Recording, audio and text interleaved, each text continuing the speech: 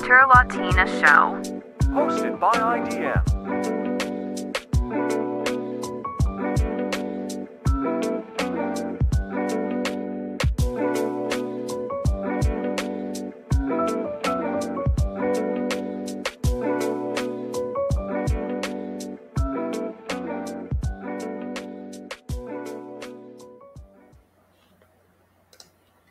Hello, Nina.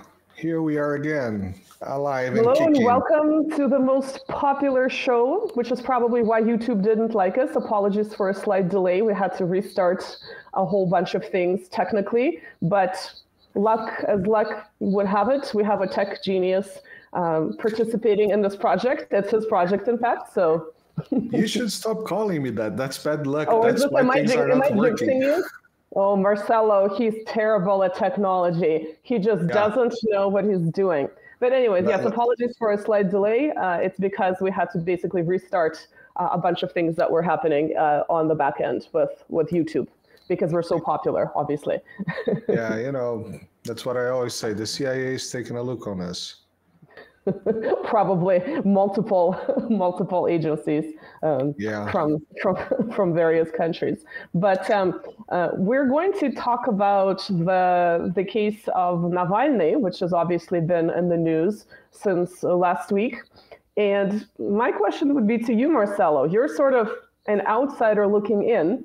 You are, living in the environment of Western mainstream media. And your information mostly comes from that media, and of course, Brazilian media. But I'm just kind of curious, as an outsider looking in, what has your impression been about, I don't know how much you know about this so-called opposition politician who died last week under, sketchy circumstances in a prison where he was serving a sentence for various crimes. Some of them linked to corruption, but obviously the type of Western media coverage we're receiving and reality may or may not be two very, very different things. So I'm just curious, before we get into it, what your impression is as sort of like an outsider. Well, okay, so I'm going to start with a bit of background. Until I would say maybe 3-4 months ago, I had no idea who Navaly was. I have never heard about the guy. You're probably in the same boat as many other people, much like people haven't heard of what Ukraine is. We're now in a situation, unless they really have been plugged into the news, and then they're sort of like political junkies, not on your radar. Okay, so what have you learned? So, what have I learned? Well, I cannot tell from mainstream media because I'm not a mainstream media guy that much. So yeah, what I look around is the usual things, Twitter and some secondary channels or some not mainstream channels. So the case for me was very clear that the guy was a tool for the West, and in an attempt for color revolution at a certain period of time, and also that he was completely irrelevant for Russia itself. So that's what I learned recently. That's because I searched about the subject. That's most of people don't do. People watch CNN. But if people go on Wikipedia, much like we were discussing just before we launched this episode, it's much different. Now, I didn't even dare to go into the English-speaking Wikipedia because we kind of know what it's going to be like. Have you dared to do that? So no, yeah, of course, I looked there, and. So the first thing, so I will give you another perspective, which is my friends, the WhatsApp groups of friends of, older times, school and stuff like that. First thing was that, all the news that Navaly had died and Putin did it and all that stuff. Mm-hmm. And people are like, yeah, that's how it's done in Russia, And so that kind of gives you a temperature of, I will not say even average people, because that's, I'm talking about very smart people that I know, but still But I mean, they might be smart in a certain, like they might be very intelligent scientists or engineers, but they may be kind of naive about foreign policy, international relations, propaganda, those types of things, right? People can be sort of have a high intelligence level in a certain, according to certain parameters, and be completely just ignorant or naive, for the lack of a better word, in other situations, which I certainly have family members like that. So and I know people like that socially as well. So I think that's relevant. That's exactly the point. One thing that I always say here on our channel, the IDM, is that, people have work to do, children to take care of, family, Exactly. fun, and you don't have time. You don't have time to search for things. So where do you go? You go to the mainstream newspapers. That you have your pop-up, right? Your news sort of aggregate on your phone, right? That pops up and it shows you an overview for that day. At least in US and Canada, that's what you get, and it's giving you all the selected headlines and little blurbs. And yes, people who are very busy, which most of us are, that's kind of what they're getting. So, unless you really have that deeper interest in a particular subject, and even then, that doesn't make you immune from sort of extreme levels of propaganda. But, that was kind of my attempt. This is why I went on the Russian language Wikipedia, to sort of gauge the atmosphere. And of course, we know Wikipedia obviously hasn't been an objective source of information and has been selectively edited, and this has all been discussed by other people. So I think people who would be watching this would be aware of this, but I was just kind of amazed. The Russian language Wikipedia was just dominated by citation to mainstream Western media, but it was all in English. All the citation that I was looking, it's a huge page, so I haven't checked every single footnote, but the ones I was clicking on was, New York Times in English. So what is the expectation here? A Russian who is casually perusing Wikipedia is going to go and have perfect English to read these sources? It was dominated by, quotes from Zelensky. It was just absolutely outrageous. Just my perception, again, I haven't looked at the whole thing, was that there were more English language sources than Russian language sources. And then the Russian language sources were very selective too. There was one sort of quasi-opposition paper that they kept referring to because it always portrayed Navalny in a very positive light over the long term. So of course there was not anything to challenge it there, even for as how sometimes Wikipedia has criticism for figures from the past. And then there's, sometimes modern figures too. And then there's sort of a little bit of information. Well, these pundits say this, but these other pundits disagree with them. And it was really kind of crazy. And then, of course, the other major Russian language source was Medusa, which is, funded by the ex-oligarch Khodorkovsky, and it's run out of the Baltic or somewhere else in Europe these days. So it was very, very selective. Again, from what I've seen, I haven't seen every single source. It was definitely not only trying to create a particular perception, but the fact that it kept linking to English language sources just kind of blew my mind. It wasn't even translations of these sources that do exist, pretty frequently on major Russian websites. So there was definitely, and again, it's not like Russians would go to Wikipedia as their first source of information, but there's definitely that attempt. And it might also be targeting the Russian diaspora, right, living abroad, that may be reading this in English, but they may be living somewhere else as well, and this is what they would be accessing. And the level of skewed was just beyond the usual Wikipedia with all this English language citation. And of course, it's just been very recently updated, right? If it's introducing very recent quotes in the last week, right, by various politicians. And the other thing that this article was doing, it would make these very generic statements about the quote unquote political persecution of Navalny, and it would talk about multiple politicians and pundits have concluded. And then you click on the link and it's one guy, and it would be some uber Russophobic politician somewhere, or it would be one of those Russian liberals that now live in the West, the former chess player Kasparov, which is, in my opinion, he's kind of a clown.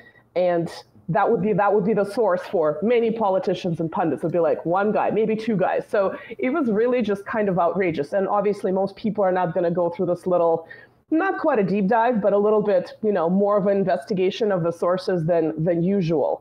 But I definitely would not expect so many English language sources on a Russian language Wikipedia. And then when you go deeper into the specific articles, because it's a huge article, that are also in Wikipedia, those are more balanced. So as soon as you start going deeper, so the expectation here is the initial, like most people are not going to go through all the articles. They're going to read the one page, right? And so the expectation is like, this is what they're going to read. This is the thing that has to impact them the most. But the other ones are sort of like semi-okay. At least there is a little bit of a more balanced source base for those articles. So it was just amazing to me, even though I know all the stuff already, you know, so.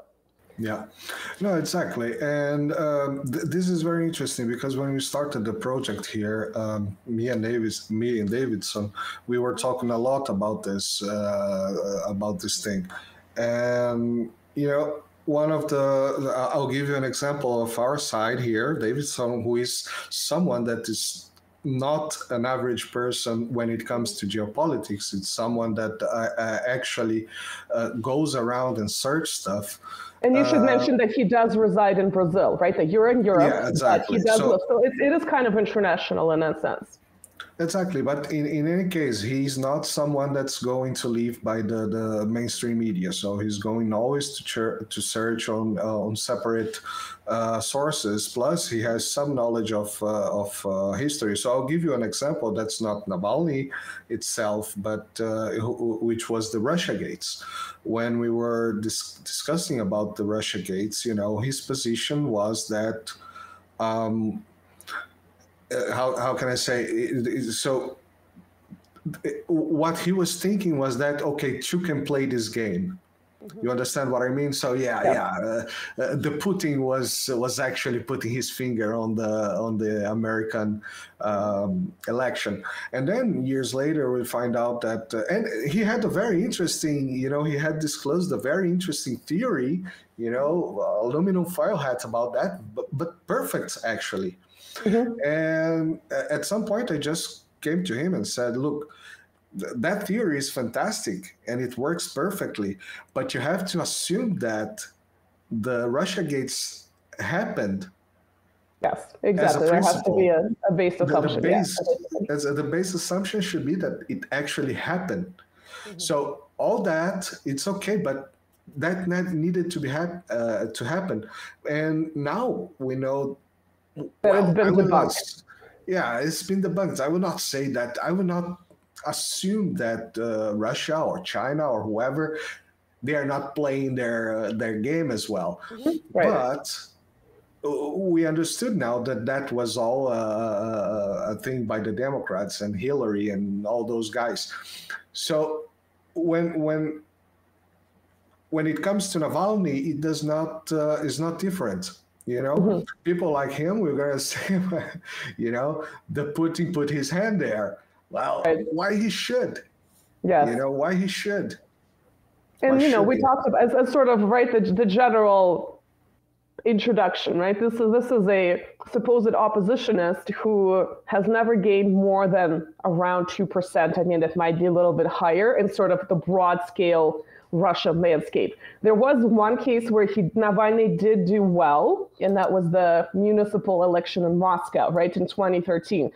He actually did do well. He gained just over a quarter of the votes, which is, you know, that's impressive. Let's give him credit where credit is due. But at the same time, we have to consider that Moscow in some ways is representative of Russia and in other ways it's not, right? It's kind of a complex question. We just had this debate on X a few weeks ago, whether capital cities and, you know, metropolitan areas, to the extent to which they represent the periphery.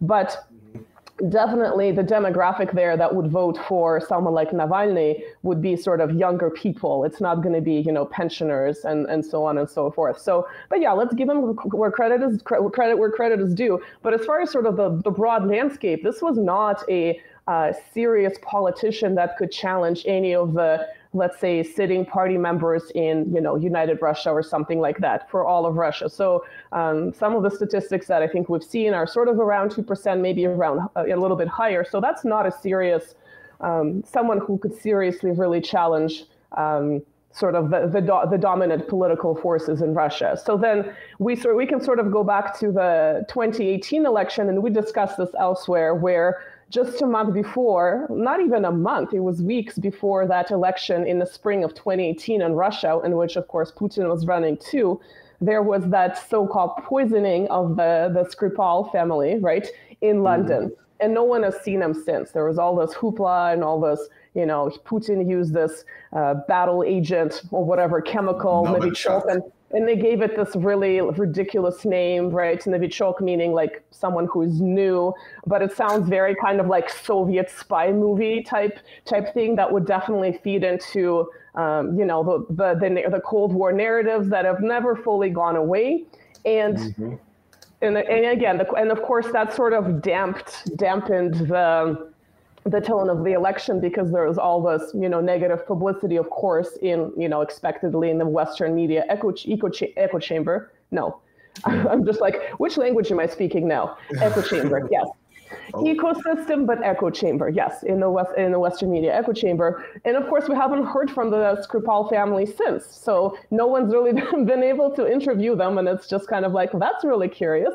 And at the same time now, right, the Russian election is coming up in March. So again, it's just about a month prior to this big election. It's in the middle of this major geopolitical change. It's in the middle of the Ukraine war. Now, obviously, there is also a war happening in the Middle East that is major. But in terms of what impacts Russia more directly, it's the Ukrainian situation, because Russia is the direct participant. And all of a sudden, we have the so-called opposition leader. At least this is what has been lauded as in the Western media for years.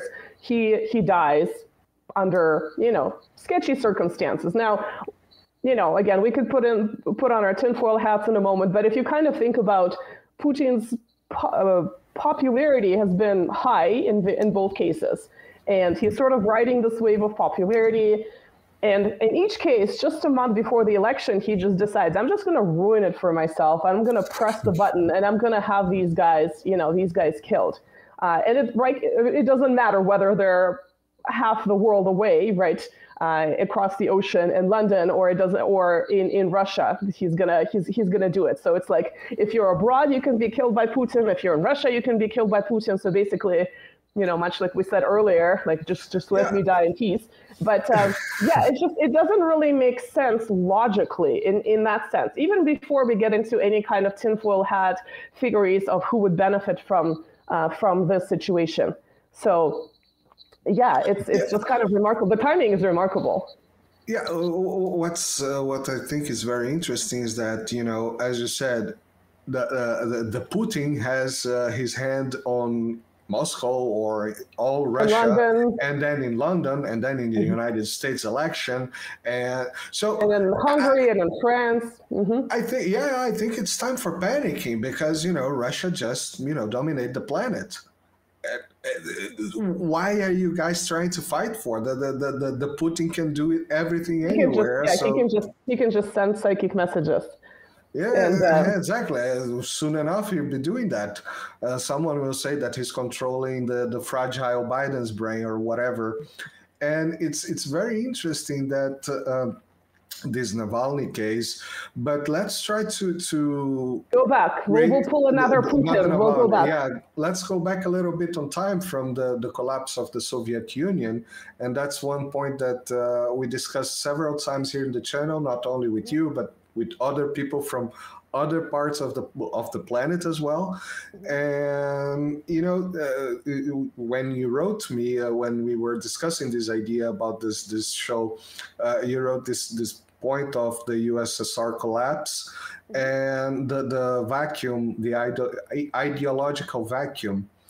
And that is it's a fertile soil for crazy people starting to rise from nowhere. So can you please explain me a little bit about this so moment? The reason why we talked about going back to the 90s and the 2000s in the first place is because we know that Navalny has also been linked to these kind of really extreme nationalist type movements that existed in Russia, right? There are these videos and statements of him circulating, going to the so-called Russian March, and that's kind of a nationalist event. And I would kind of, in my perception of it, it's kind of like a dog breakfast of ideologies, because you would have people who are sort of anti-Soviet monarchists, but at the same time... Just a second. I have your video is very bad. I'm going just to restart your camera.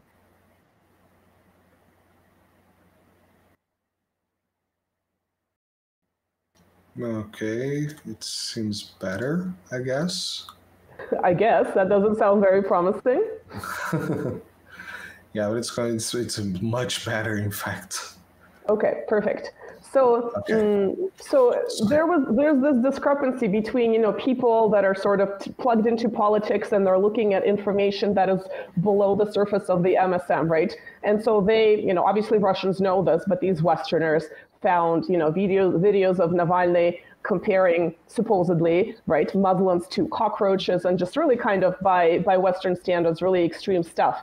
And so he would attend the so-called Russian March. Like I said, it's kind of a dog breakfast of ideologies in my perception. Some people may disagree. So you would have anti-Soviet monarchists, you would have more of these kind of nationalists, some people call them Nazis. You kind of have all these different elements at this one event. And his call was at this time, he kind of tuned into things that some people, kind of this, maybe not every Russian, but some Russians would say a slogan, "Stop feeding the Caucasus." And that had to do with the amount of money that was going to, sort of in the context of the two Chechen wars that were going on at the time, fighting terrorism, et cetera, et cetera. So this is why, because there's this undercurrent that does exist in the Western narrative. I mean, you can jump on some Western media and you can find it maybe on like The Salon or something, not maybe in the New York Times, but it's definitely there. And so we kind of wanted to examine that a little bit too, before we can talk about Navalny's other actions. And to understand that, we have to go back to the 90s, right? So we talked about the dissolution of the Soviet Union by now a few times, because it's sort of this pivotal moment that frames a lot of things that are happening right now. It's been called this peaceful revolution, right? Peaceful change of one government to another, but of course it was nothing but peaceful. We're still seeing the aftermath right now, right, in the case of Ukraine, and that's how many years later, right? That's 30 years later. And there was all this other stuff that has been generally ignored because that narrative has really been whitewashed, because the importation of neoliberalism into Russia that caused tremendous socioeconomic suffering, right? That's really not discussed much by mainstream pundits in the official West.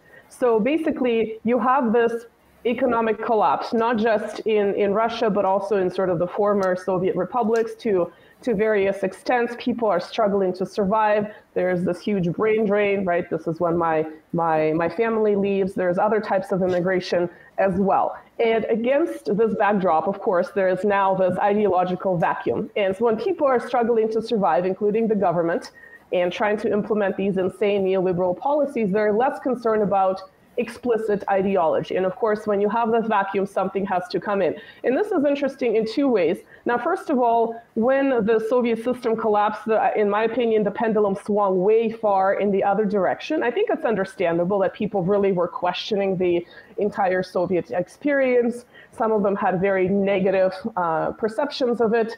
No doubt the negative perceptions were colored by the economic hardship that they were going through. But so that's sort of one part of it. You had this rise of people that were entirely rejecting the 70-something years of the Soviet Union. Instead of looking at it in a more balanced way, well, this is, we had Imperial Russia, which had positive and negative features. We had the Soviet Union, which had different positive and negative features. And now we have post-Soviet Russia, right? It was really not balanced at all. Some people still have this opinion, but they're in the minority. So this is when you have... So, okay, I'll give you a moment.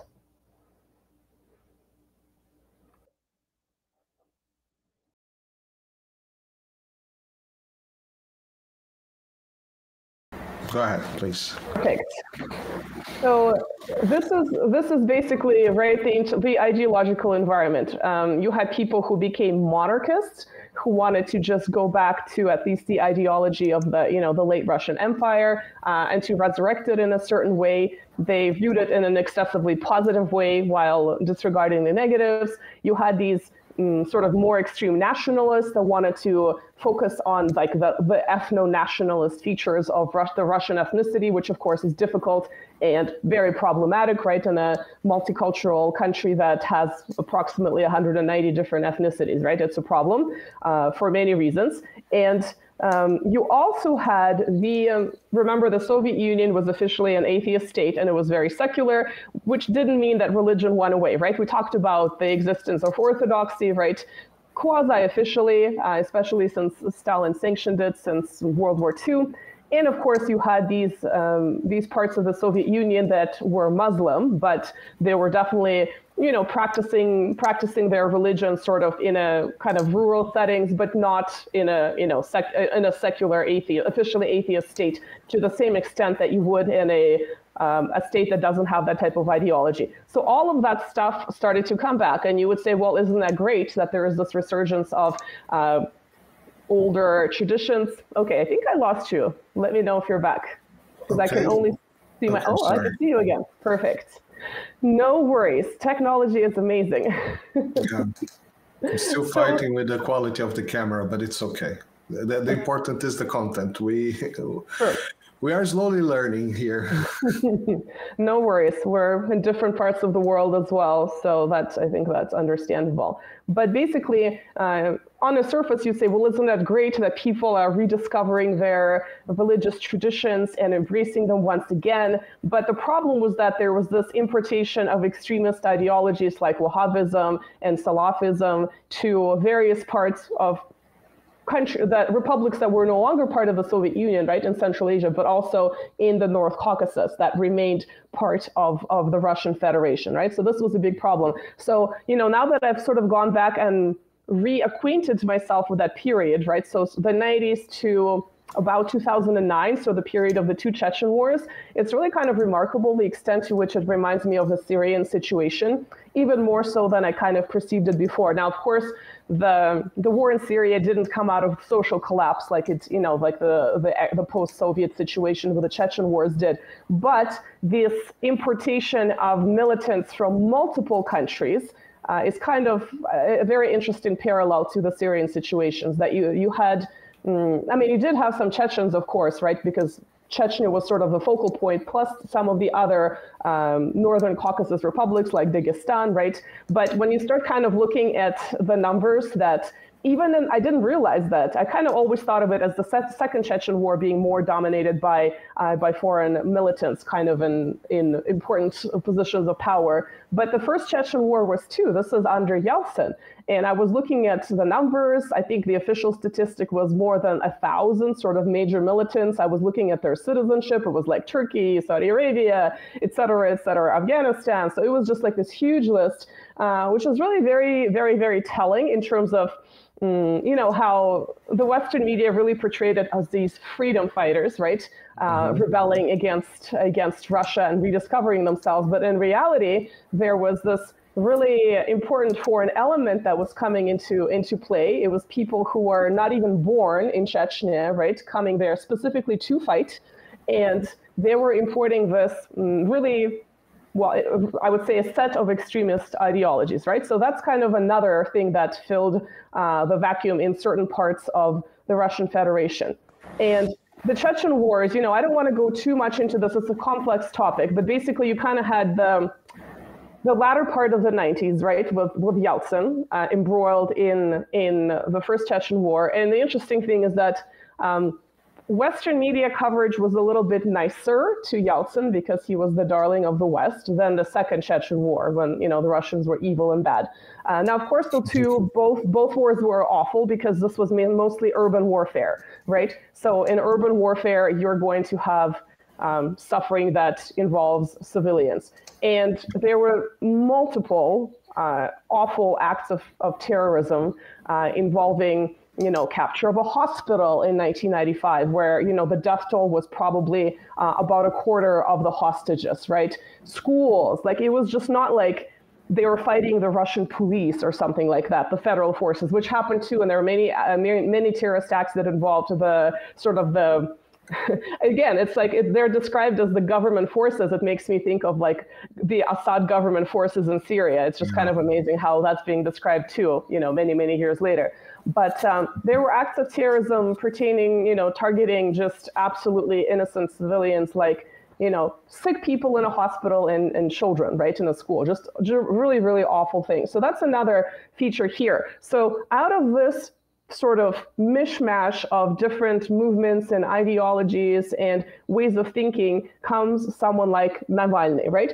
So it's one of the reasons, these acts of terrorism, this is one of the reasons why there was a certain level of anti-Muslim, sentiment in certain parts of Russia. Now, of course, it's unfair to, to us, it's obvious that it's unfair to think of an entire large religious group judging them by the acts of a small group of extremists that, the larger group is not practicing these beliefs. But nonetheless, it's something we've seen, right? We've seen in the US since 9/11, et cetera. So it's just, it's just an unfortunate thing that happens, and it requires education, et cetera, et cetera. But regardless, Navalny, in that sense, in his sentiment, was not alone. He was not the only person that would make statements like stop feeding the Caucasus, right? And again, when he would say stop feeding the Caucasus, other people would say this too. And this was about the amount of money that was going to the Caucasus, right? To the Chechen War. The second Chechen War, right, was fought under Putin. And also just the funding that was going on to later the revival of Chechnya and, the other republics in the North Caucasus, et cetera, et cetera. So there was definitely this xenophobic, not so much an undercurrent. It was very much in public amongst certain parts of the population. It was sort of colored by these awful acts of terrorism. And unfortunately, this was the perception in some parts of the Russian community. So he was sort of not alone in that sense. But to me, the interesting thing is that none of that, he has made some statements that by today's Western standards, like, comparing people to cockroaches is a little bit outrageous, to say the least. This isn't... Kind of remind me of the penis piano player, comparing the Turks with cockroaches. Yes, well, he's made many comparisons, I think, since.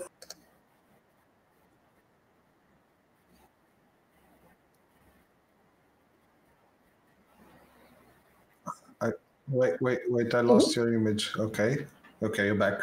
Sorry. Yeah, we can definitely talk about the instrumentalization of these kind of more extreme undercurrents by the official West, which subscribe to kind of this happy kittens and puppies and human rights ideology. But of course, human rights only applies to a select group of people, not everyone. So we can definitely talk about the Ukrainian situation and someone like Navalny. But that part of his biography is not really in Western media. Here and there, you can find pieces, like I said, something like The Salon, maybe in a couple of other publications, but definitely it's completely left out. So then you have a couple of questions. First of all, if you are a foreign intelligence agency, is there really no one better than this guy? Can't you find someone with a little bit of a cleaner biography, a little bit more clean cut to use as your project for trying to push for a color revolution? So that's interesting, right? Why are you going for this guy?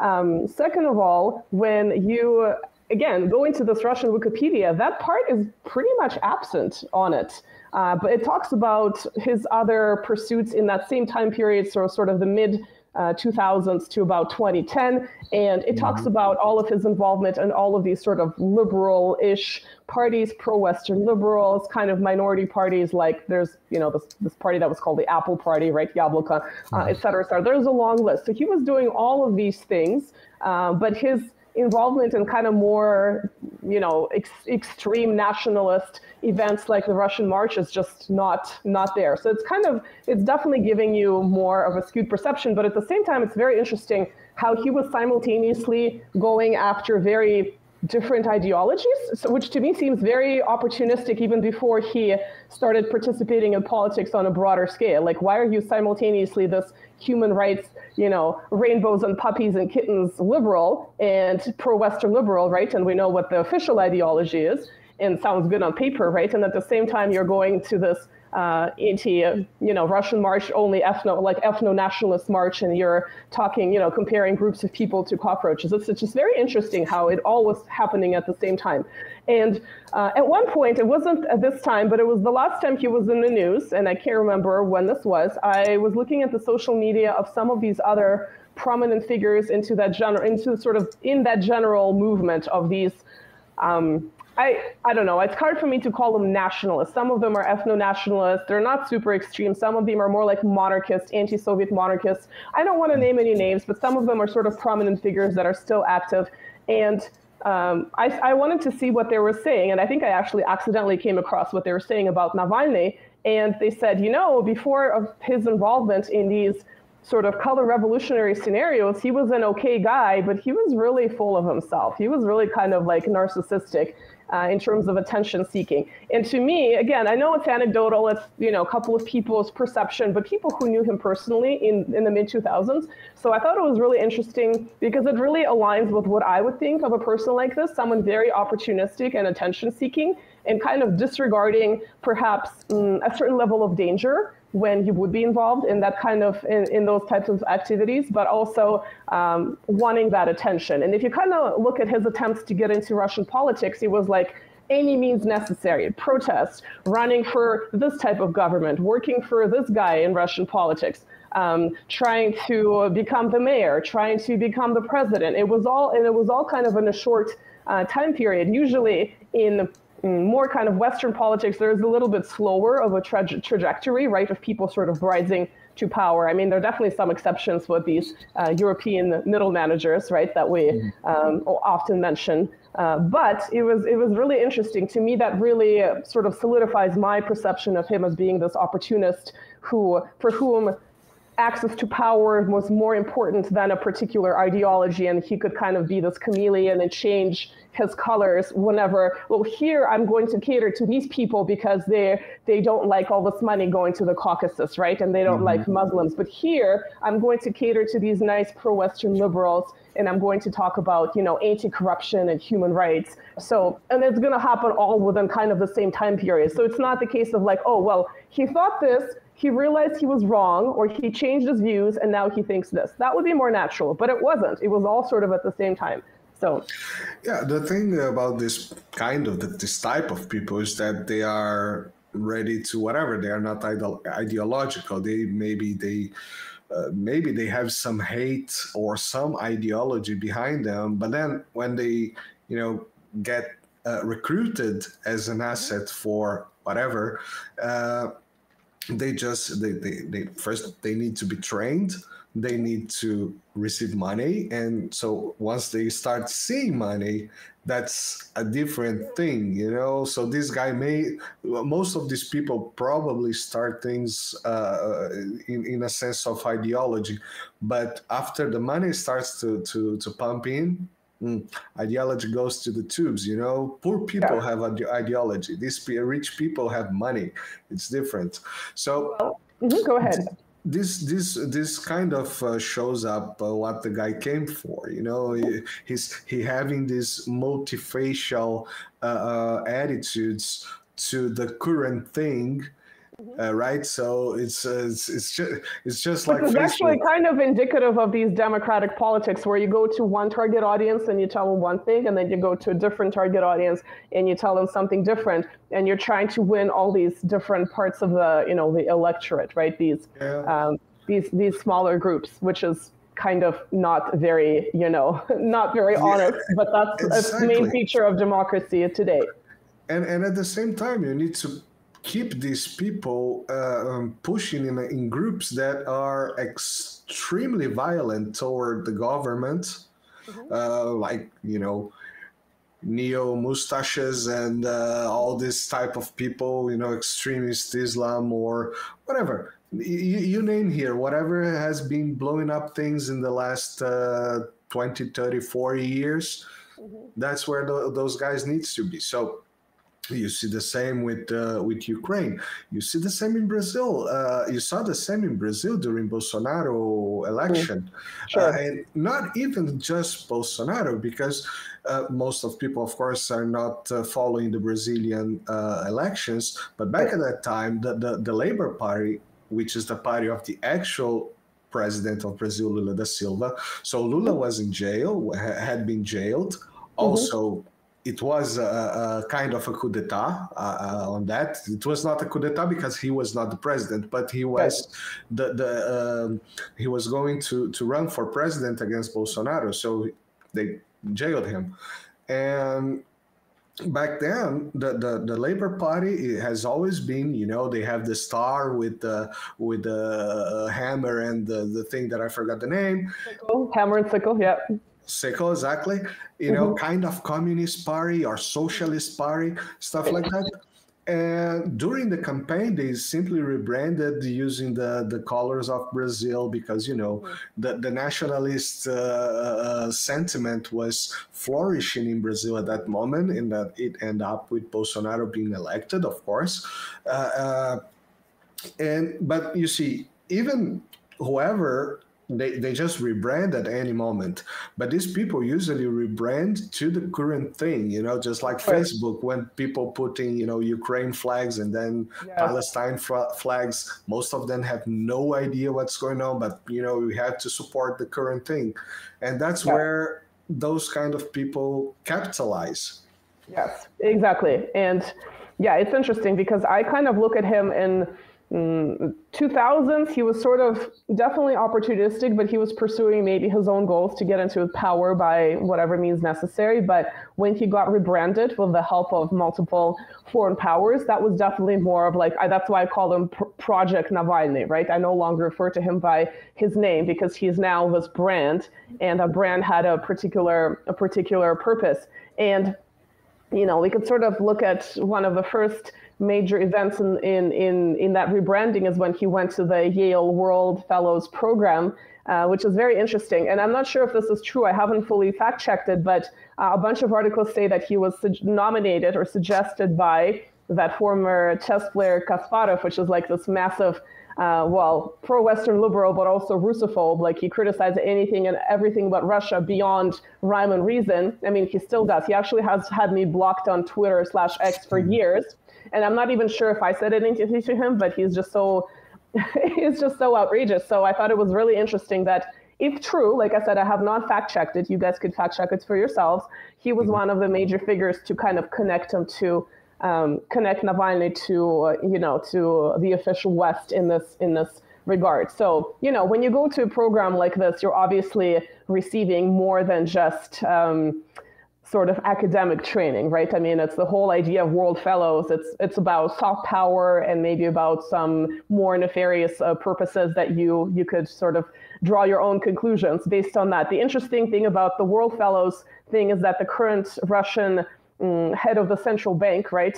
I was always kind of skeptical of her because she went through the same institution, and I was a little bit.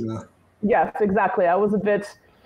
Knowing what we know about Navalny, when I realized that, she's actually has that same background, I was worried. And I mean, I think in some ways she can be criticized, but what she's done in the last few years, right, essentially balancing the Russian economy, and actually it's doing very, very well from that aspect of the, ruling the central bank. I think it's really interesting that I don't think she fulfilled whatever her overlords, right, her mentors, and let's not say overlords, her mentors, her academic mentors wanted for her to do. But isn't it interesting having that kind of person in the central bank of a country, like the most important financial institution? Oh my goodness. I know it's not exceptional, but when you kind of see it in the open, you're like, very, very fascinating, right? So, a very smart person would have some very smart person from its country going outside to learn what the other country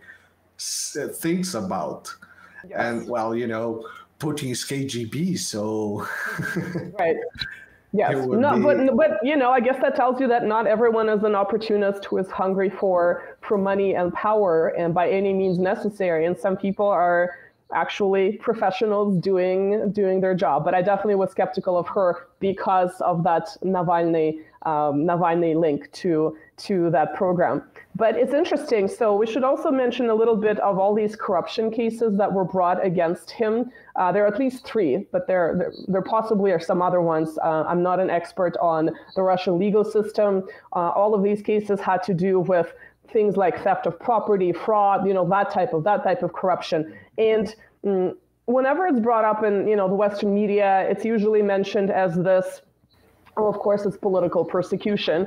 But there are a couple of interesting things about that. Well, first of all, Navalny, as soon as he graduated from law school, he got involved in various types of businesses.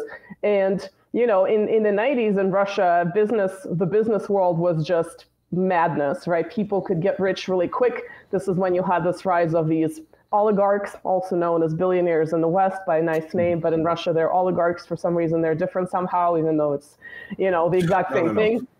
If they are Western, they are billionaires of the West. Yes. If they are Russian, they are oligarchs. Yeah, if they're Western, they're billionaires and philanthropists. If they're Russian, they're oligarchs. We have to differentiate, because it's a different thing. It's kind of like that Russian meme, it's different. We love that meme. Yeah, so it's different.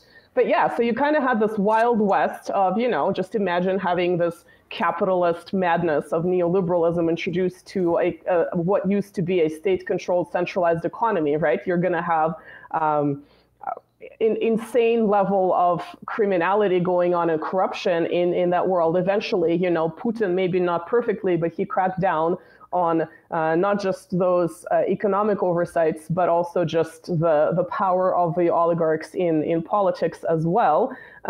But basically, of course, Navalny was sort of youngish when he was, in the 90s. I think he was born, let me check, 1976 or something like that. But in the 2000s, he was definitely operating and launching all these businesses, sometimes working with family members. So he was definitely in that world. And so I would actually not be surprised. I haven't investigated these corruption cases in detail, but that something may have been going on because other people were doing things that were illegal, right? In this sort of sketchy gray area period. So, and I was looking at the first charges of corruption where he actually received a criminal sentence, and then the sentence was commuted to I'm sort of glitching on my English, when you don't have to go to jail for it. Like you have that sentence, but it's basically parole or something like that. Not parole. It's like when you don't have to go to jail at all. So it's like you have that sentence, but I'm 4 hours of sleep, right? You pay a fine or something like that. No. You still have that jail sentence, but you never are actually in jail. It'll come to me after the show, and it'll be like, oh my god, I watched so much true crime when I cleaned the house, and I totally forgot what the word on the description. But anyways, his sentence was basically commuted to not having to be in prison at all, which is also kind of interesting because it happened after some of those massive protests in Russia. So then the question is, if he was such a threat, why is this Russian court that is supposedly controlled by Putin single-handedly pressing buttons? Why is it releasing him into the wild to do all this stuff, right? Again, it doesn't quite match up. And I know that Navalny and his lawyers made multiple complaints to I think it was the European Court of Human Rights. And I think the first complaint basically concluded that, I think it was something like his human rights were violated, but there is no political basis. Like he was not persecuted politically. I think it changed with like the next corruption cases, but the initial case did not conclude that it was political, which I think is very interesting. When you start looking at those details, it's much more nuanced than the picture that is presented in the West. Now, is it possible that he was if these cases were pursued more rigorously than cases against other people that were engaged in other types of criminal activities when it comes to business? It's possible, but is it done to sort of like out of fear that this man is just going to come and rule Russia? I don't think so, because again, he's never really, other than that Moscow election that he lost, right? He did place well. He never really had broad support in Russia. It was very, very specific. So, that's definitely very, very noteworthy. You're not going to find that specificity in the Western media. Plus, he was he just left Russia, and he was told not to come back. Well, maybe that's the word you're looking for. No, when you are like in asylum or something like that. Okay, it says a suspended sentence, but I think there is a better word than a suspended sentence, is what I was talking about. Basically, it's like an alternative to imprisoning someone. Okay, but in any case, he was not living in Russia, and then he was convicted, and he was going to be jailed. Mm-hmm. Right. He did participate, right, in those massive, protests in 2012-ish. And that's another thing that I feel like those were definitely major events. It was an attempt at a color revolution in Russia. If you look at the way it was being described, they were trying to call it the snow revolution, right? So we had the rose revolution in Georgia, we had the 2003, we had the orange revolution in Ukraine, right? The first one before the Maidan in 2004. And so now these 2011, 2012, sort of going into 2013, they were trying to really, really, really hard to brand it as the snow revolution in Russia, and it failed. And wasn't the Hong Kong one, wasn't it like the umbrella? Jasmine, the Jasmine Revolution, if I'm not mistaken, or that was Taiwan. Which one was the umbrella revolution? That was the umbrella. Well, yeah, I just had this with Angela the other day.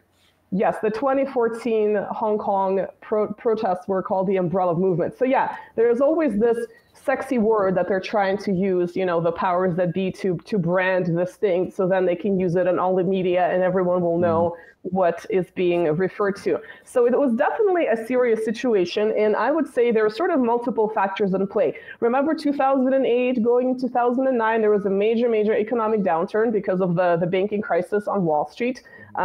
It was more major in the US, I would say, than maybe in Canada, but lots and lots of people lost their jobs. Of course, the US being the economic hegemon in the world, that crisis impacted other countries, obviously, right? Because the dollar is the reserve currency. The US at this time was the one economic giant. Now we have China. So there was also an economic downturn in Russia. So definitely people were sort of not very happy with the situation there from that perspective, or some people were not satisfied with the socioeconomics from that perspective. You also had, it was actually that late that the Second Chechen War wrapped up, right? So you had this decade where things were sort of cooling down in terms of not just the fighting in the North Caucasus, but also just the sheer number of acts of terrorism, but they were not completely absent. So you kind of have this,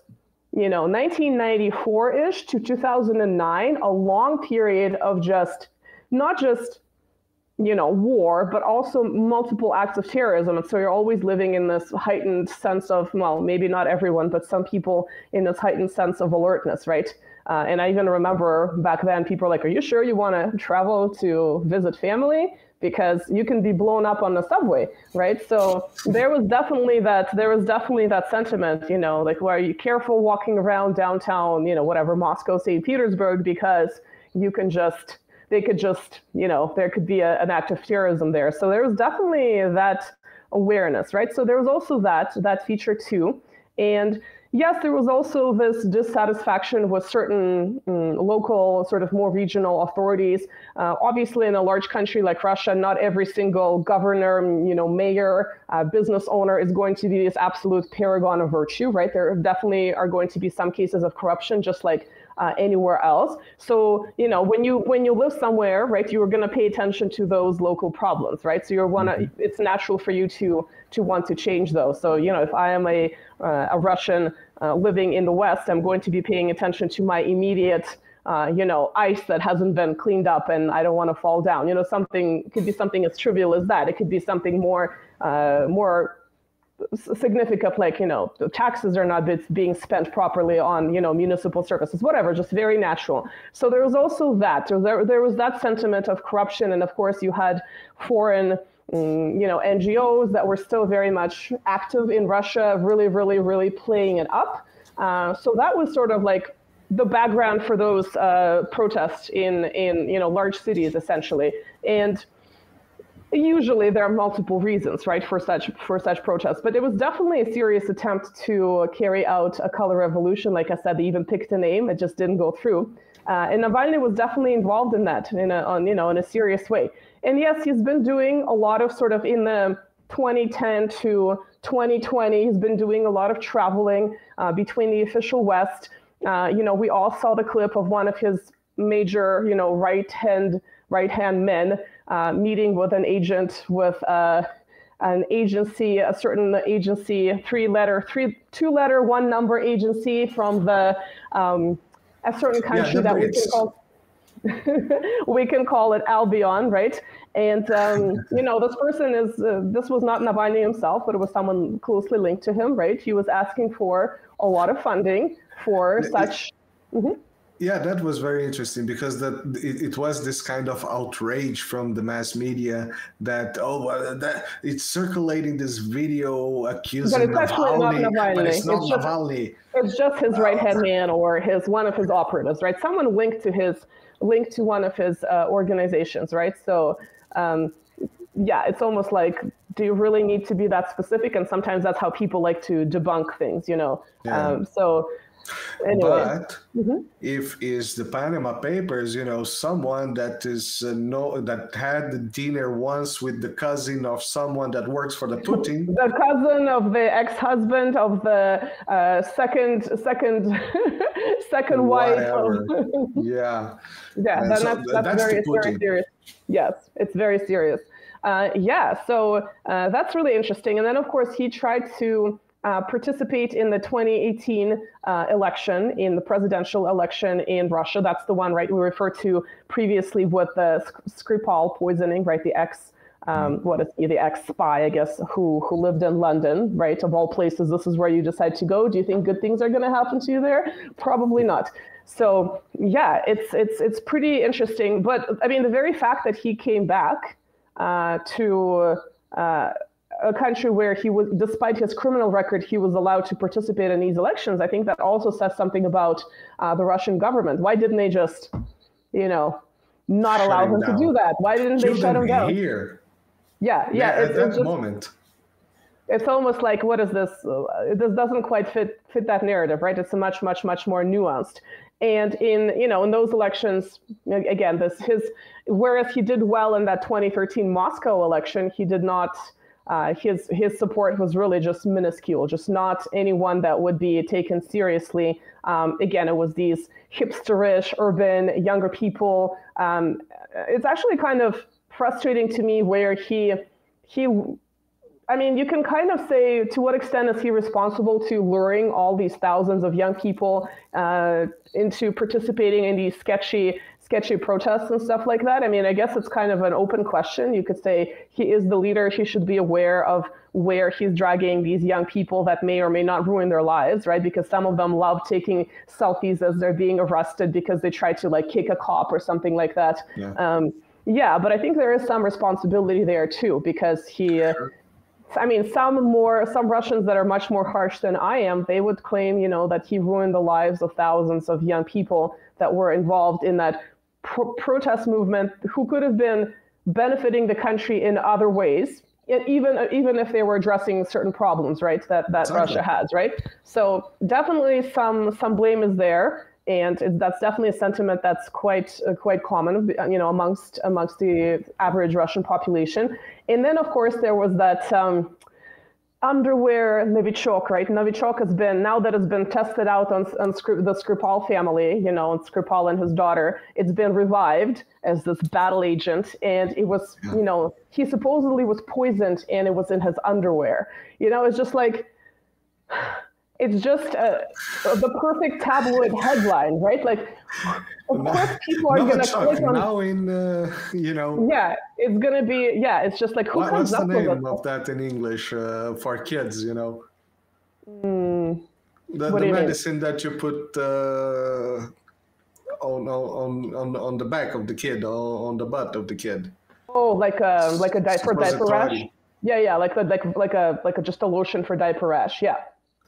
Yeah, something like that. I was going to say that medicine that you introduce in the children when they have some intestine issues. And Yes, yes, yes. Okay. Yeah. Well, so to me, it's just like, now in that. yeah, it's just like the perfect tabloid headline, right? It's now that they've introduced this idea of Novichok, and I think previously I did a little bit of an investigation that there are even these TV shows coming out before the Skripal situation where they talk about similar sort of this predictive programming. Yeah, we could kind of go down that rabbit hole at some point. I know other people have done that, but it's not ultimately the most important point here. But yeah, it was just this perfect made for tabloids headline. And again, evil, Russian government that could have just, squashed this mosquito, Navalny, that was annoying them. They allowed him to go to Germany. Right. They allowed him to go to Germany, which is, to me, again, is like, how does that fit your narrative of this evil authoritarian tyrant when you're essentially letting him go to undergo medical treatment? And how he was really hurt and what he was sick with is definitely an interesting question, because we always say that these people, especially when they're not very successful politically, they become more relevant as a martyr, as a sacrificial lamb, than for media publicity, for getting money for certain political pursuits in other countries. And in his case, that was definitely there. This is my opinion. So he goes to Germany, and the interesting thing is that he's in Germany between August in 2020, January 2021. And if you remember, this was the time when there was a certain illness going around the world, and they introduced a certain miracle cure for that illness. So we know that he was supposedly that cure was introduced to him, right? Multiple times. And we now know that, according to multiple sources, right, that there are some medical links between having blood clots, right, and that particular miracle cure. So there's definitely that undercurrent of people, team tinfoil hat, thinking of how could he have died, right? The most recent event in this saga, right? So we can take sort of the, pardon? No, but that's just conspiracy theory. The Daily Beast cracked the case. I don't know if you read it. Of course, they cracked it before he even died. They had it ready to go. But it was the secret KGB punch. I saw the KGB punch. 5-point palm. Yeah, like I said, they're making Putin sound a lot cooler than he actually is. He's trying to get to that 99% rating from his whatever 80 or 78% that he's at now. Yeah, he's definitely trying to get higher up there in the love of the people by introducing the secret KGB judo battle punch or whatever it was, right? So yeah, it's kind of remarkable that this would even be published seriously. But I guess the more outrageous the headline, the more people would read it and believe it. Perhaps a certain segment of the population might believe it with all the other sort of disinformation propaganda that has been introduced as well. Mm-hmm. But yeah, I mean, if you I feel like I don't know if it's worth analyzing why he may or may not have passed away, right? He was in his late 40s, but he was also in prison. And he went on a hunger strike, right? So if you're in a prison in a very cold place, I mean, the prison is not the nicest place to be. At the same time, I think they sometimes exaggerate prisons because they're definitely not like Scandinavian prisons where people like, a certain mass shooter can watch TV and play sports and do all this other fun stuff. But there are other prisons in the US that has much, much, much harsher sentences for smaller crimes. So I think that stereotype of the Russian prison is like, in some cases, maybe a certain labor prison might be, when it comes to normal prisoners might apply. But at the same time, should prison really be this nice place like in Scandinavia, like in Norway, where they just kind of chill and taxpayers, pay for their nice little vacation away from the world? Probably not. But yeah, so he is in this prison. I'm not sure the extent to which how harsh life was or wasn't. I'm sure he had special attention because of all that publicity in the West. But yeah, he went on a hunger strike. And obviously, if you're going on a hunger strike, you're going to really damage your health, right? That's not a very nice thing. So the most sort of non-conspiracy theory explanation here would be he really he really did detrimental things to his health, right? More conspiratorial theories would have to do with where a blood clot, if that's what happened, would have come from, right? And then we can go down to the timing, right? That it's just a month before the Russian election. Isn't it interesting that Putin is riding the wave of popularity, not just in Russia. He had this interview that reached 1 billion views, which is really unheard of for any politician. Even, most celebrities and musicians don't get that many views. There are only a few examples of that, right? So the timing is definitely very interesting. People can draw their own conclusions about that. But yeah, I think it's worth kind of looking at the entire trajectory of this man and to go back to his ideology, whether he was an opportunist or he really believed what he was saying in the 2000s, it's that instrumentalization, right, by the West, where they don't really, they might not even care, or they might be using, like they would be using the sort of extreme nationalists in Ukraine, right, to sort of put their boot down and sort of use street justice, quote unquote, right, to crack down on anyone that would disagree with what's been going on in Ukraine since 2014, whether it's the so-called moderate rebels, right, that would be receiving funding from foreign countries, or whether it's someone like Navalny, right? So there is definitely that instrumentalization, and I think that says a lot about the ideology of liberalism, where on the surface it's, we're about human rights, we're about egalitarianism, we're about all kinds of equality, we're about democracy, freedom, blah, blah, blah, rainbows, kittens, puppies, and all the happy things, gumdrops. But then at the same time, for our little dirty deeds elsewhere, we can be using these more extreme elements. And in some cases, we can sort of whitewash them and dress them nicely. Or we're going to pick a guy that looks like the young Yeltsin for the, the Russian situation. In other cases, we're not even going to bother whitewashing them. We're just going to call them moderate rebels because, they're these freedom fighters. So we don't even have to dress them nicely. And, in the Ukrainian case, we're just going to call them as, people seeking their liberation from hundreds of centuries, millions of years of Russian oppression, right? So it's very interesting that instrumentalization of other ideologies that in theory would challenge liberalism, but because they're not challenging liberalism on a global scale, these liberal governments do find them useful for their own purposes. It's very, very sociopathic, again, in my opinion, to do that sort of thing. That's why more or less those things never work out the way they want, because at some point these people just say, okay, screw you, I'm going to listen to this guy now because, we have nothing in common.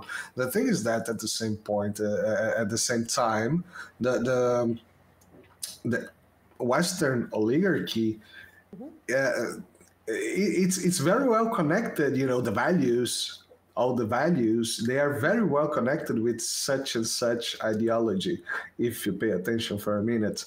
And yeah, that's what we are discussing just before. These guys are very easily, extremists, extreme thoughts are very easy to be, brought up or to boil on society. As you said, of course, you need you have the manual of the color revolution. You have fertile soil for it. Yeah. Exactly, a fertile soil. You need some crisis. Nobody cares if something happened in the United States. And if there's no crisis, you can engineer a crisis. You can engineer a crisis. You can, for example, the as you mentioned, the 2008.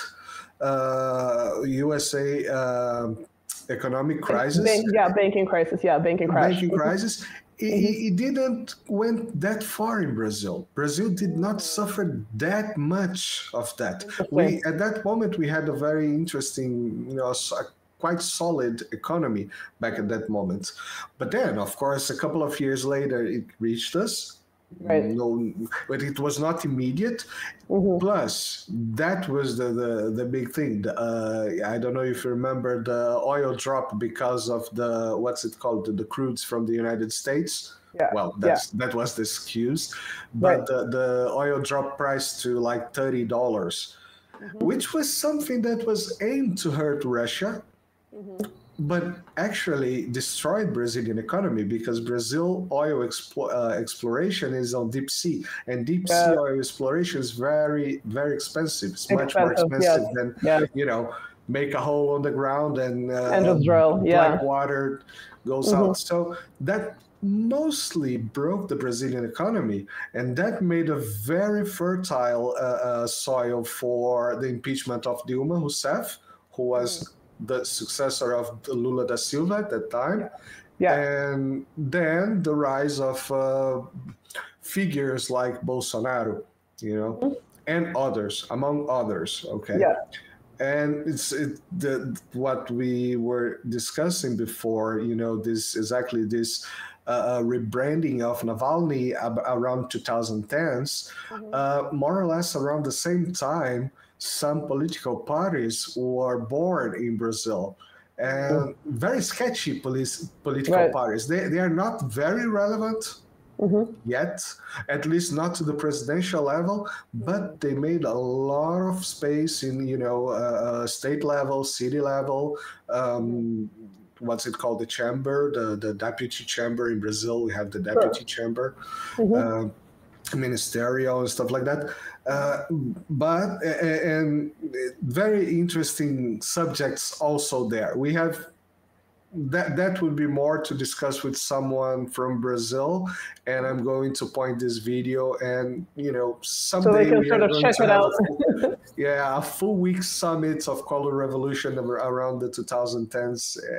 And I guess the question is, right, it's whether these things are completely engineered in terms of the crisis, or whether they happen because of some mismanagement, right? Bankers are not exactly known as to be the most responsible people, right? There's definitely, if in the 2008 and in the aftermath, people really talked about the bonuses that, some managing director at some bank was getting, how outrageous that was compared to both other lower sort of underlings in the bank, but also in the general population. So, you could say maybe it was just this mismanagement within the banks, mismanagement within the system of capitalism. You can kind of have different theories about that. But then you could say, this thing happened and it was useful for the powers that be to exploit it and to exploit the political situations in countries, ABC, and change that internal dynamic to make it more beneficial to, access Russian natural resources, for example. So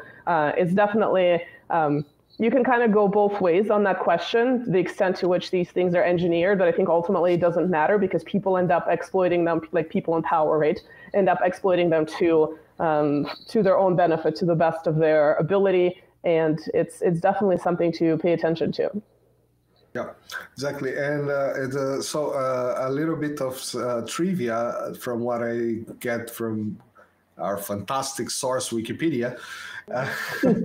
So the Sergei and Yulia Skripal poisoning. So first of all, that was a very interesting point that Alex Cristoforo raised this week, which is that this Novichok, it's extremely deadly. And all these people and nothing survived. Nothing happened to them. Yeah, I know. They just kind of ended up in a hospital. It's just, that's always been, it was the point that was raised when it first came out. And I think people forget because you read about it and it's supposed to be this, battle agent that's supposed to be this awful chemical that was produced, as a chemical weapon. But then in all the cases, whether it's the Novichok in underwear or Novichok on a bench in somewhere in England, none of them really got hurt seriously. It's just kind of remarkable how that works, right? So the Russians are incompetent. I know, exactly. It's like at the same time they are controlling the world and all these governments around the world, and then at the same time they can't properly kill the opponents in Russia or in London, right? All roads lead to London. Most likely. Most likely Navaly, as according to our chick named dude Lindsey Graham. So this guy stood a long time in prison until getting murdered, right? So they are really incompetent. The Russians are really incompetent at killing people. They let him go to Germany. They let him, right?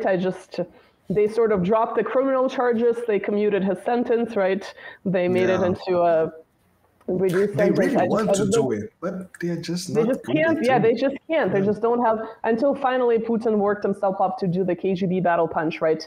And and now his popularity is going back up, right? Not in the West, where he was. I don't know. Maybe not among the Western oligarchs, Well, but it certainly distracted from the billion views, right? Billion plus views on his recent interview. That was definitely a distraction. So that was an interesting coincidence, but it's just a coincidence. Yeah, like just another like lots of other coincidence. coincidences. Yeah, the Avdiivka falls on the same day, and just a coincidence that Navaly's wife was in Germany, and by chance she just tripped and fell inside the security assembly of Munich, and a lot of coincidences, and by coincidence next month there's the elections on Russia. Again, just a complete coincidence. No one knew there was an election coming up. It just happened, right? It's just been announced. So Exactly, just like the Skripals that were kind of tried to be killed in the 4th of March. Yeah, chilling on the bench. Yeah, they didn't get to their underwear. Exactly. Didn't get to the underwear. Yeah. And in the elections were on 18th of March, right? If I put 18th of March. Usually they're like in spring. Yeah, usually they're in spring of whatever the year is. Mm-hmm. Plus, that was a combo because it was the Yulia and Sergei, so it was a couple. It was a combo because also in June, and that also Alex Cristoforo once in a video he pointed out, always when there is some big event, and in June of 2018 it was the Moscow World Cup. Yes. Huge global event. Yeah, well, much like the 2014 Sochi Olympics happened at the same time as the Maidan escalated to violence, right? And the 2008 Beijing Olympics and the Russia-Georgia war that was then concluded to have been started by the Georgian then president Saakashvili. Yeah, there's always some major international event, and when it happens in Russia, it's especially problematic, right? Because then there has to be some negative publicity, but that's all a coincidence. Which, by the way, we're going to talk about Georgia in 2 weeks' time. Yes. Just so you guys keep tuned. And so just some data from that election on 2018 election. So the Putin won with 77% as independent. That's interesting. I don't know, is this the name of the party, or he just run as the Putin and... He's officially part of United Russia. So I can't remember, honestly. I'd have to go back and check whether he was sort of leaving and coming back to the party. But the dominant party is the United Russia Party in Russia. So, and in second place was the Communist Party with 8%. Which is, this is like the official opposition, but it never gets mentioned as the official opposition, which is really interesting to me. For many reasons, because on the one hand, you have all these sort of conservatives that say Russia is still communist. Well, it's like, here is an active communist party. Now, there are many differences between the modern communist parties, such as religion, their active participation in orthodoxy. But nonetheless, it's sort of like, well, there's this party, but then somehow it's never really mentioned as an opposition party in Russia. Now, of course, there are some issues on which the Communist Party and United Russia align, because neither one of those parties is a pro-Western party. So it's not surprising that you can have opposition, believe it or not, that is not facing towards the West. And I know it's really shocking to Kremlinologists all around the world to realize that you can have opposition that is not interested in you. They're interested in domestic issues. They're interested in, sort of staying within the country and improving it according to their specific program, right, specific ideology. But yeah, I know this is probably why they never mention it, because to them, opposition equals pro-Western. Like, there's no other opposition that can exist. So like, let's say when I criticize Putin, I criticize him for being insufficiently harsh, but I would never be mentioned. I would always be mentioned as a Putin shill instead of an occasional critic of Putin, because I'm not criticizing him from a Western liberal perspective. I'm criticizing him from sort of a more hardcore, maybe a little bit more socialist on in some categories, obviously economically, and so on and so forth. So people like me who would, understandably sort of support his ideas in some ways, but also criticize his ideas in other ways, would never be thought of as like, oh, well, she's criticizing him. But she's not criticizing him from our perspective, therefore she's irrelevant, right? So it's very interesting. And I'm just like, I'm some chick on the internet, right, talking to you through a stream, and here we have a party that does gain significant popular support, right? Like, this is actually important. And so why are these people never mentioned as a serious political force when they are? And this is kind of usually how they place, somewhere between, like 8 to 15%, maybe even higher, which is kind of significant for a political party in a country that has multiple parties, right? So yeah, and so this is a question that I have. So the third place was the Liberal Democratic Party with 5%. And which is another, I would say, opposition party, right? Zhirinovsky, who recently passed away, we all miss him because he's sort of been portrayed as this clown, and he definitely had this clownish persona because sometimes he would make these outrageous statements. But when he made more serious political commentary, people now go back to his videos from 10, 15 years ago, and they say, oh my God, he predicted this thing. He predicted the war in Ukraine 15 years ago, or not even, like in the 90s. He predicted this other thing to the date. And so people kind of almost see him as this, well, kind of half jokingly as a prophet. But he was definitely very smart, even though he had this really outrageous clownish persona. And sometimes he would say outrageous things in public, but this is how he attracted attention. So that was his party. And then this party is still functional. I mean, it has other leaders. It's still a major party. And I would consider it an opposition party too. What I found interesting also, to my complete ignorance about Russia, and that was my question, is that the colors of the party are the yellow-blue, like just like the Ukrainian flag. So what I wanted to ask about this is what does this colors or this color composition means for Russia or at all? I'm not going to pretend like I know why they used yellow-blue. So I know sometimes blue alone, blue and white, is used in different contexts. So for instance, in the Russian Navy. But it's okay. But I've never seen. Of Russia. Yeah, no, it's just the blue and the white would be used. No, okay, no red. They are part of the flag of Russia. But so now I'm just going to Google this because, that's very interesting. Because, the Brazilian soccer team, the T-shirt can be the yellow with what's it called, the symbol of the team, or it can be the blue and white. And blue and white in our flag is a minor part. The flag is mostly green and yellow. So Brazil is known by green and yellow. It's more green and yellow, but we also have white and blue, but it can be used, and it's all right for Brazilian perspective. We do not consider that. I would say, again, I don't know why they're using these colors. The logo says freedom, patriotism, and law. I know that Zhirinovsky specifically had been critical of the Soviet Union, but at the same time, he's been very sort of patriotic, and he would oppose sort of capitalism, right? Even though it's called liberal democratic, he would also oppose the return of communism. But the colors, I mean, I would just make a guess. This is an educated guess that I would not be surprised that an agrarian country like Russia, right, would be using the blue sky and a yellow for the land, right? That is, but maybe that's not true. But I mean, I think in the case of Ukraine, it's not, I mean, obviously it's their national flag, but I don't know if that's, exclusively their idea of using the blue sky and then like the wheat field being yellow, right? So possibly, but I think that's kind of more of a minor thing. But I would definitely consider LDPR to be another opposition party that is sort of a major party. I know 5% might not sound high, but Russia does have many parties, and it's definitely a party that would disagree with the ruling party on some important issues, but at the same time, because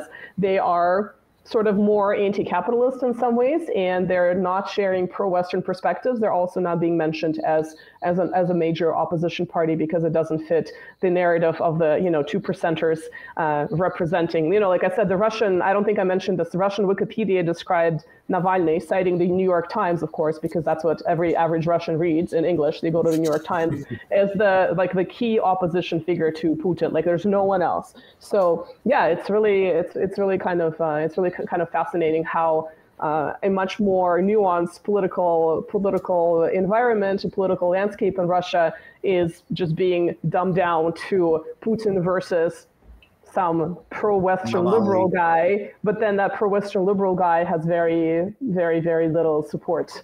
So yeah, it's kind of interesting, to say the least. Yeah.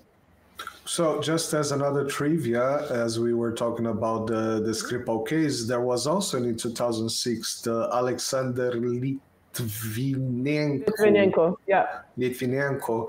And by chance, he also died he was also poisoned. Well, he was poisoned with polonium, if I'm not mistaken. But I don't know what it is about the UK. What is it about the UK? It's just like something happens. As soon as someone goes to the UK, something happens to them there, but it's always the Russians' fault. Yeah. So yeah, there's definitely, I think that initial case has been used for media attention too, then linking it to the super duper battle agent Novichok that never seems to actually do his job. Right, exactly. So yeah, there's definitely that idea. It kind of just blows my mind that people are not thinking of like, well, they're both in London, they're in the UK. Isn't there a little bit of a connection there? I mean, some people have conspiracy theories about some of these oligarchs, right, that fled Russia, and one of them ended up hanging himself, and I think he hanged himself. But again, some people think his death was kind of sketchy because he was trying to apologize to Putin and come back to Russia, and then all of a sudden he dies.